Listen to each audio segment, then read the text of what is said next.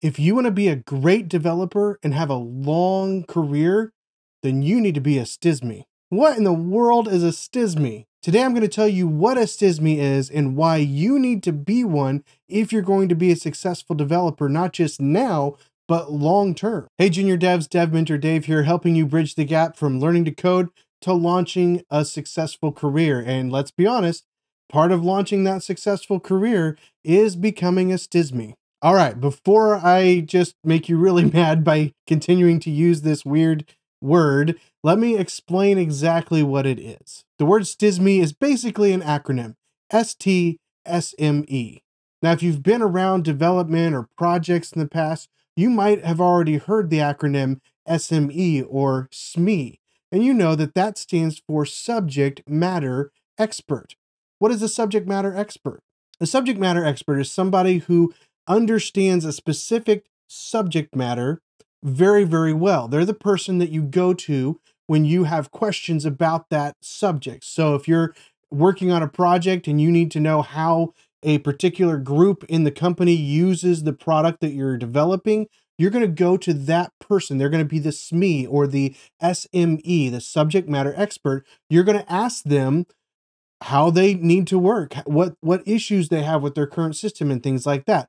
And so they are the subject matter expert. They have the information that you need on that specific subject matter. Okay, so we know what the SME stands for. What about the beginning ST? Well, that's something that I came up with, and I don't know if it's any good or not, but hopefully it makes sense to you. The ST stands for short term. So the whole term is short term subject matter expert, STSME. Now, if you're going to be a successful developer, you need to become a short-term subject matter expert. What do I mean by that? Well, basically, you need to become an expert on your client's industry. You need to become an expert on your client's processes and procedures, terminology, things like that. You need to become a short-term expert because most of us work for agencies or some other type of company where you do work for multiple clients and oftentimes multiple different types of industries. So you need to be somebody who can become a short-term subject matter expert on any particular subject that you need to in order to benefit the client. So a short-term subject matter expert is just somebody who, for a certain period of time, usually during the project or right before the project, you become a subject matter expert just for that period of time. You don't have to be a subject matter on that topic for years and years and years and years, unless you're maybe wanting to be a long-term subject matter expert and you're doing that for the same type of clients.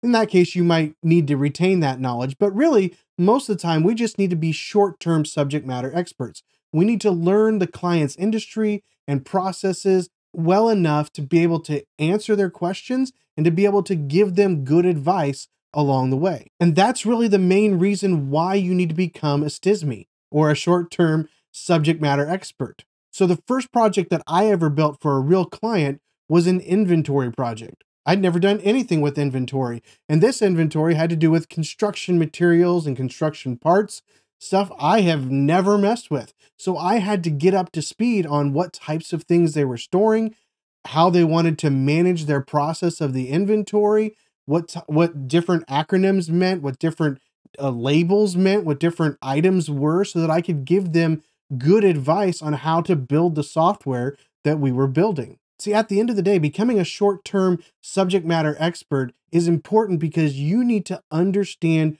your client's industry and your client's needs so that you can understand their problems. If you don't understand what they're going through, you can't make software that actually helps them. Can you build software for them? Sure. Can you build software that does something that they say they want it to do? Absolutely. But that doesn't mean you're really giving them the best solution that they need for their problem because you don't understand their problem. So you need to become a short-term subject matter expert in their industry and their processes so that you can help point out the things that need to be changed that maybe they don't realize need to be changed. Plus, at the end of the day, clients often don't really know what they want. They have an end goal or an end purpose or a problem that they need solving, but they don't always know what the right solution to that is. And you can come up with a solution, but it may not be the right solution if you're not a short-term subject matter expert. But even beyond helping the client create a great product, this is actually going to help you as a developer become a better developer.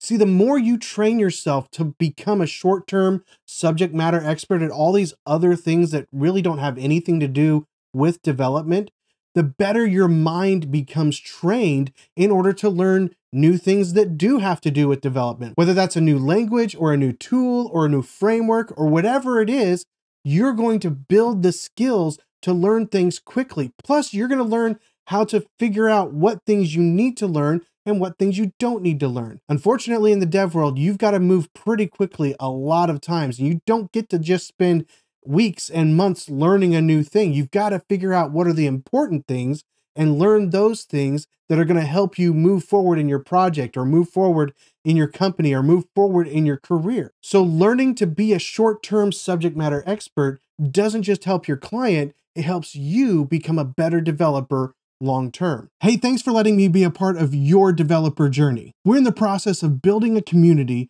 where junior developers can grow their skills and take that next step in their career. So if you're finding this content helpful, would you help me get this message out to more people by clicking the like button? And if you're not subscribed, click the subscribe button and the bell icon so you get notified the next time I upload a video or the next time I go live, which is every Saturday at 10 a.m. Central United States time. Also, don't forget you can take your involvement with the Dev Mentor Dave community to the next level by joining our Discord server via the link in the description. Thanks again for your help, and I'll let you get back to the video. So here's the important question.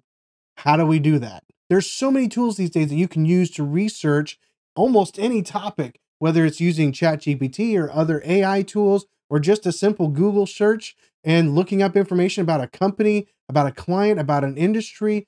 Do your research, find out what are the common terms used, what are the common ideas that are thrown out there, what are common products, whatever it is that you're dealing with, you need to do some research on the front end so that you can understand, at least in a general sense, everything that you're going to talk to the client about. That research doesn't stop with Google though. That research continues when you're having discussions with the client, actually asking the client questions, finding out how they currently do their procedures, finding out what their pain points are, what they like, what they don't like about their current software.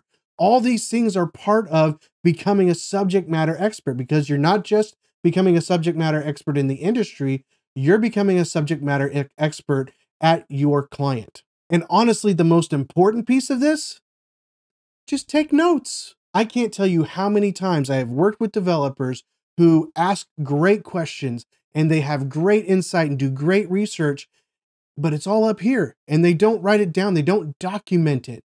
You've got to document the information that you have, because again, your goal is to be a short-term subject matter expert, not a long-term subject matter expert. Your goal is to do this short-term, keep information and notes together so that if you come back to this company and come back to this project or do another project with the same company, the same client, then you've got information. You don't have to go relearn it. You've got it documented and you can just read through it and refresh your memory. So you always want to make sure and take notes of conversations that you have, take notes of the research that you find, and document everything. Well, hopefully you agree with me that it's very important that you become a STSME if you want to progress your development career. But if you're looking for other ways to increase your skill set as a developer, or maybe get better at working with other people on a team, on a development project, on a real development project, check out this video here to learn about our Deep Pockets project. Thanks for spending time with me today, and I'll see you on the next one.